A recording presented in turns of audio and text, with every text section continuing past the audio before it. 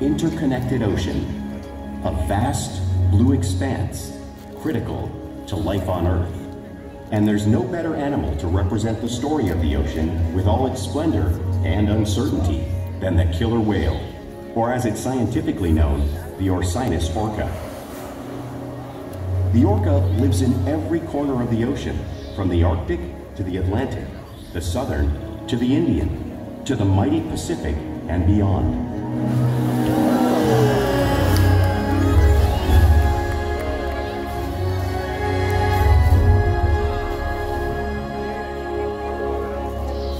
This whale's story is the ocean's story, and it is one we all share.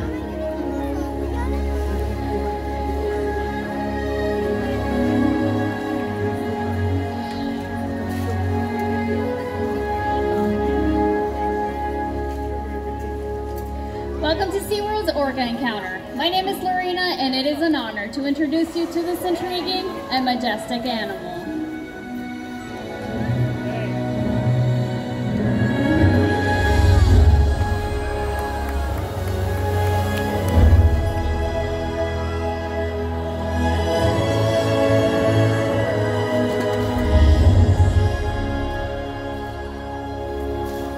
There's nothing like seeing a killer whale up close and learning about them and their natural behavior. We hope this orca encounter will help you better understand this magnificent creature and all that they represent.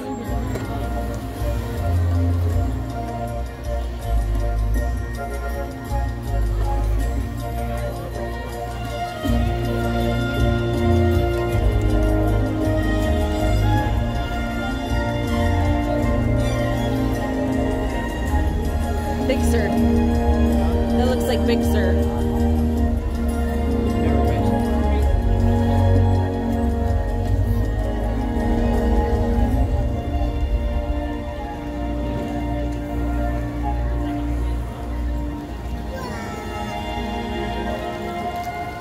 While they are found in every ocean, orcas living off the coast of Iceland are quite different than those near Costa Rica. In fact, there are at least 10 types, or ecotypes, of killer whales. An ecotype describes the differences between killer whale size, physical form, prey, social structure, and habitat. As you can see, the differences are subtle, but noticeable when compared side by side. Orcas are adapted perfectly to their environments. And even the whale's black and white coloration has a purpose. It camouflages the outline of their bodies in the water, making it easier for them to surprise and catch their prey.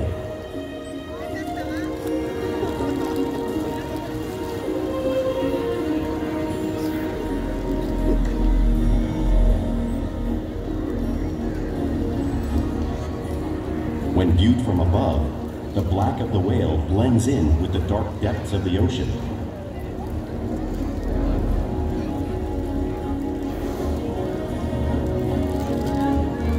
When viewed from below, the orca's white bellies match the brighter surface of the water, blending with the light above, giving them the perfect camouflage.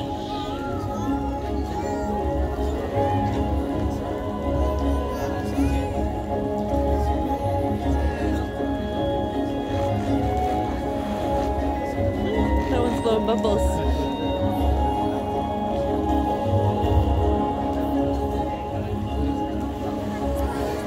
Killer whales are a natural wonder, and the whales here will help me show you some of their physical characteristics.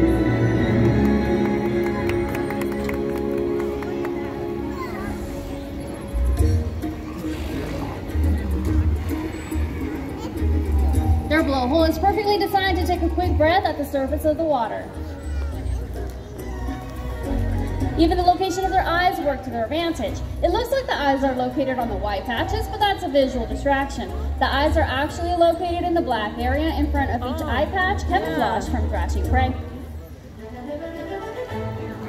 The fin on top of the whale is called the dorsal fin, which helps stabilize the orcas when they're swimming and regulate their body temperature.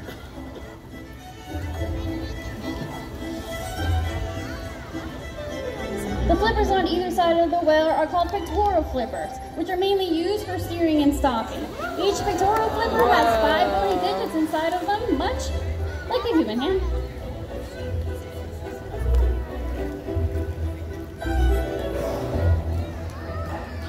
And the lobes on either side of the tail are called flukes. The tail flukes are the killer whale's main engine, propelling them up to 30 miles per hour. That's as fast as some of our speedboats. And they swim the fastest and use the most power when they're propelling their nearly 10,000-pound bodies all the way up and out of the water. Woo!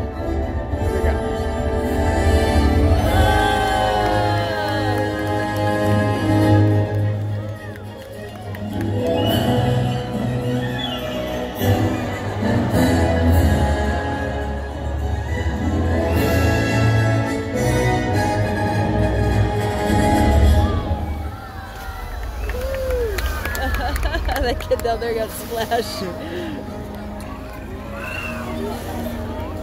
Killer whales are highly social animals with a well-defined social structure.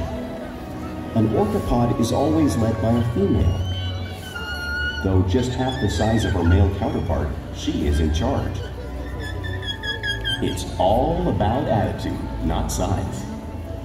Because they live and work as a group, orcas need to communicate with sounds and body language. Orcas use clicks for echolocation or navigation.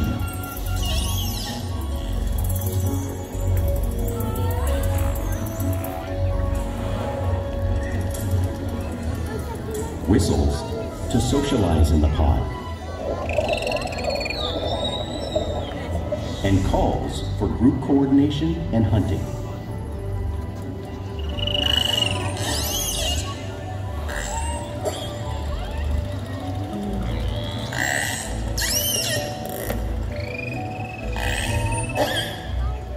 Vocal development studies here at SeaWorld show that early on, calves learn vocalization from their mothers. But as they grow, they learn from others close to them as well. This is a bottlenose dolphin call that Shuka learned and even taught other killer whales here at SeaWorld. In fact, orcas are the largest members of the dolphin family.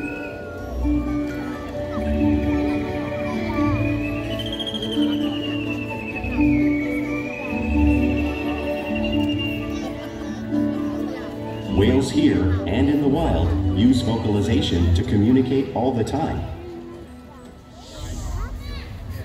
Like all animals, killer whales will use body language as part of their communication. A pectoral slap is used to show dominance or to get noticed. For example, a mother may use a peck slap to get her calf's attention.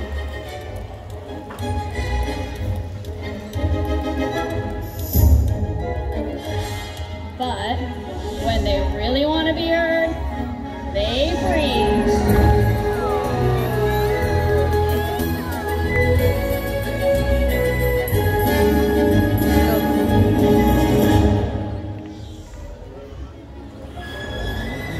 Spy hopping is how killer whales coordinate or get a view of their surroundings when they hunt.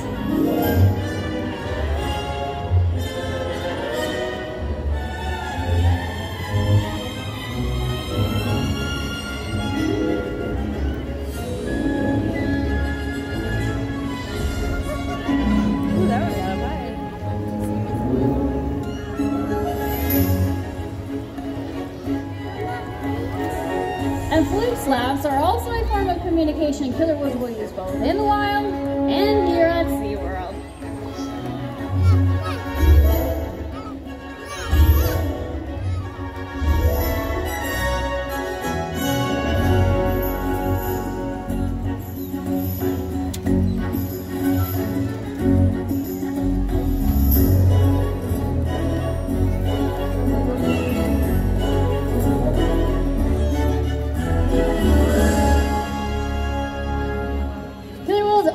Communicators, so it's no wonder that they're on top of the ocean's food chain.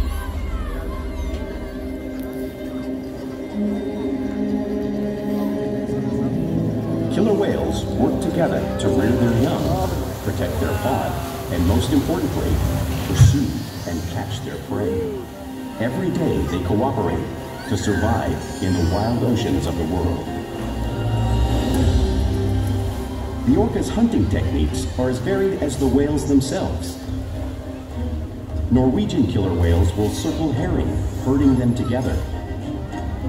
The whales use sounds to coordinate with each other and to disorient the herring.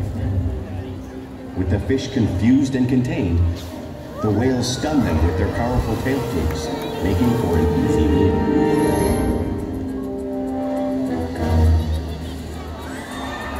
Those kids are just kidding.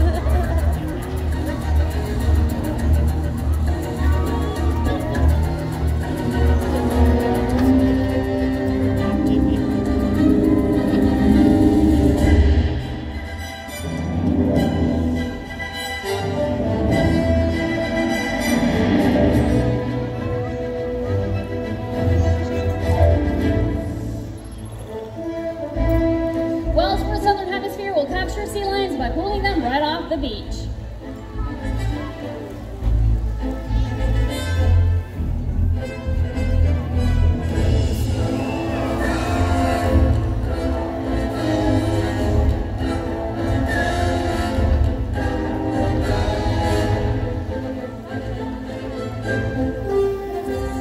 Antarctic orcas will create waves that crash over floating ice, knocking seals into the water. There's that same wave-making technique demonstrating one of many complex and impressive hunting ability killer whales have developed around the world.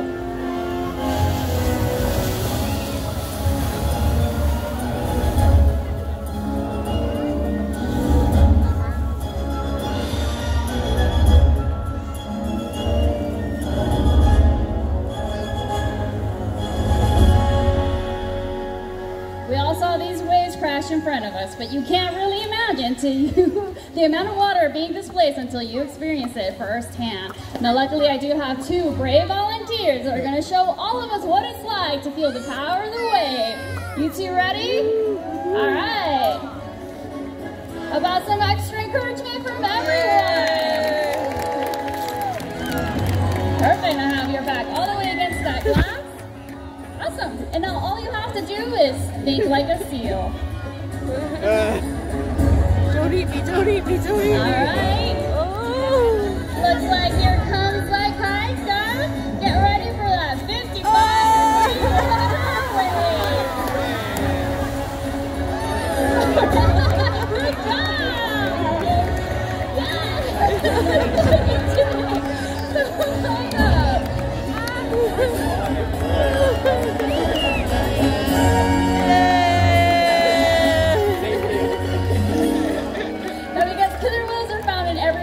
Good ocean, it comes to no surprise that they eat all kinds of prey, including other whales.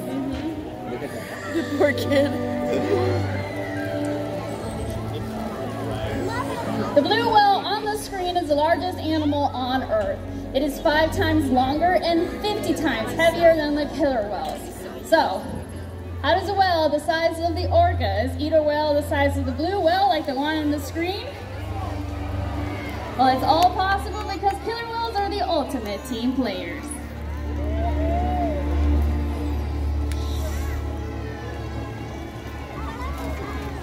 In this example, we see the larger male orcas surround a sperm whale, forming a perimeter, while the females continue to drive the whale forward until it reaches exhaustion. The calves then move in to join the adults in the group. Whatever their prey, killer whales always cooperate and hunt together, making them a highly successful predator.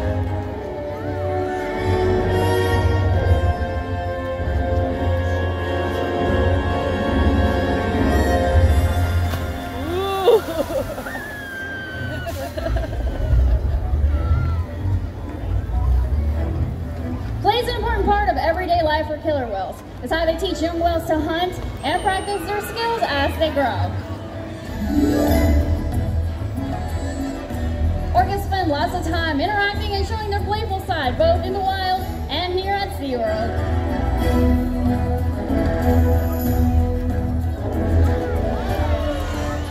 The porpoises when the whales will swim fast at the surface, breaking out of the water briefly.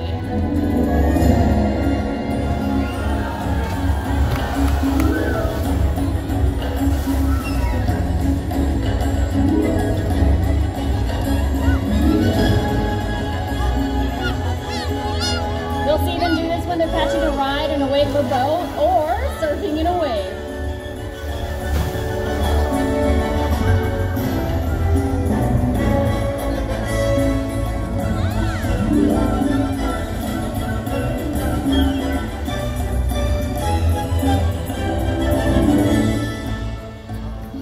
Orcas love to be touched, and they will rub their bellies on rocks whenever they can. Here comes Ulysses showing us what the whales from British Columbia will do.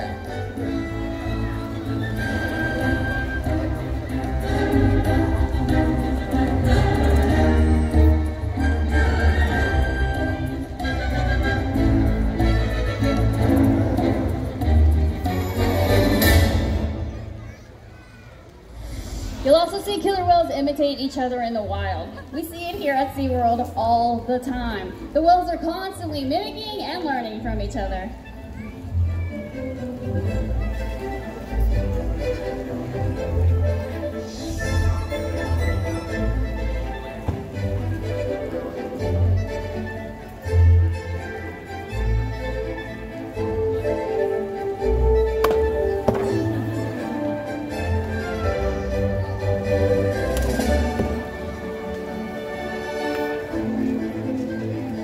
Playful behavior does have a purpose. A tail whip is used in hunting to stun a fish.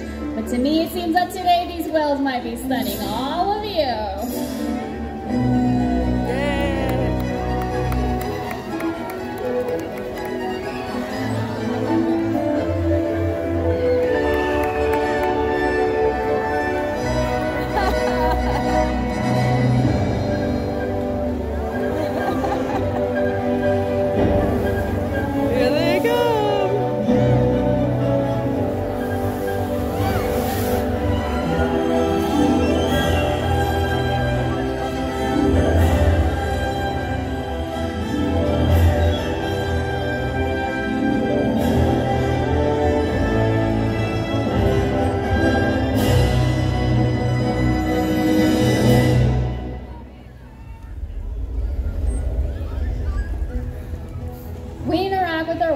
All day, every day, which allows us to share trusted relationships and provide optimal health care, research, and quality of life.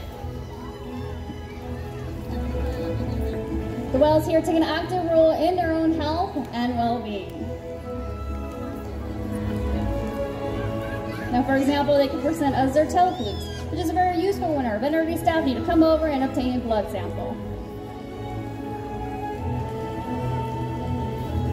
They're just floating.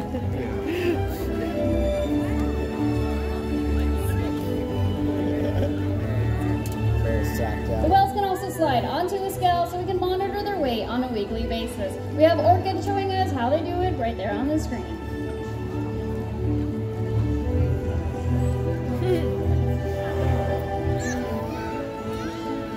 We can even obtain a blood sample from the blowhole, all because of the relationship we have developed day after day here at SeaWorld. And now it's time to introduce you to one of the whales. On her way is Kalia, and she loves it when the whole stadium gives her a loud cheer as soon as she's out of the water. You guys ready?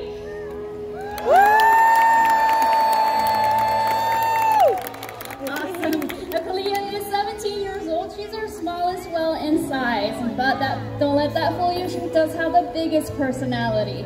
Kalia, as well as the rest of the whales, have inspired millions of guests, and hopefully that includes all of you, to care for and protect for their wild counterparts. We challenge our whales every day to learn something new, to engage and engage their minds. Diet, exercise, and of course play, are all part of keeping the whales in great shape.